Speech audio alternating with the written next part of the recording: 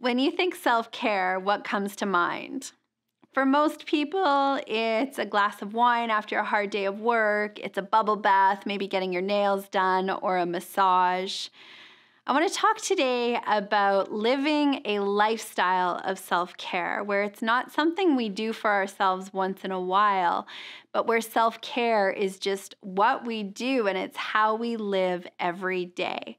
And today I want to give you 4 ways to practice self-care as part of your everyday lifestyle.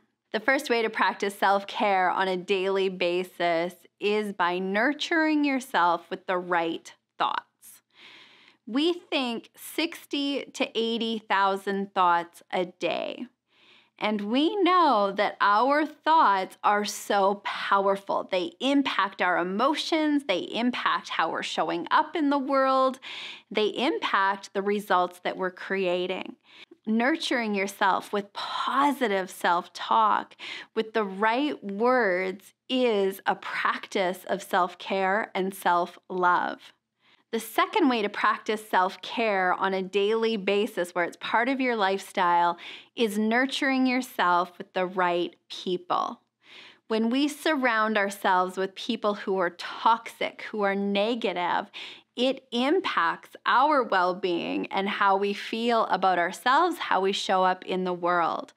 What would it look like to nurture yourself and surround yourself with people who are uplifting, who are positive, who are supportive?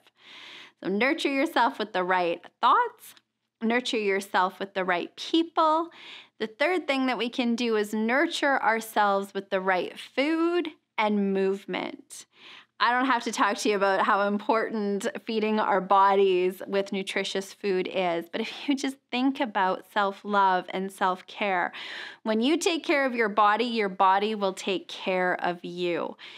So making it part of your lifestyle where you're honoring this body, this vessel that was here the day you were born and will carry you through your entire life.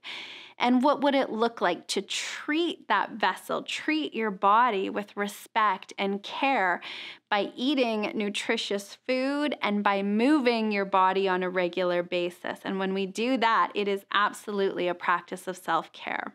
Number 4 is nurturing yourself with the right environment. When you think about your physical environment, does it feel like one that honors you? Is it chaotic and there's lots of clutter and you don't feel really safe or comfortable in it? If your environment doesn't feel nurturing, again, it's going to impact your thoughts. It's going to impact how you feel. So practicing self-care means taking care of your physical environment, creating spaces where you've got artwork that you love, where you create order. Think about ways that you can up-level your physical environment so it feels more nurturing. Maybe with the lighting or the artwork, maybe with some essential oils and the pretty smells that you love in that. It creates this lifestyle of self-care. So nurturing yourself with the right thoughts, noticing when you look in the mirror, there's an inner dialogue that occurs. What would it look like to flip that to be more of a loving conversation? There's been a few times in my life where I've had to remove toxic people from my life, and I just noticed that when I hung out with them and I spent time with them afterwards, I felt exhausted or drained, or I was stewing about things that they said. And I realized that spending time with those types of people was draining my energy. And so it really was a courageous step to remove those people from my life and then fill that with people who were more uplifting, supportive. So where in your life could you consider creating more time with the right people in your life as an act of self-care? I remember when I first started my business and I had never intended to work from home. And so we didn't really have an office space available. And so in the spare bedroom in our basement, we squeezed a desk into that space. And so I was working in the corner and I was cramped up and And it didn't feel very life-giving. And I was running my business and working from that space, doing what I could with what I had. And one day I remember just thinking, this is not nurturing my vision. I want to create a work environment that's more in alignment with the business that I want to create and the impact that I want to have. And by making that decision to truly transform that spare bedroom into my office, take out the bed, take out the dresser, and decorate that environment in a way that felt more life-giving, it was an act of not only self-care, but it really created this different energy and momentum in my business.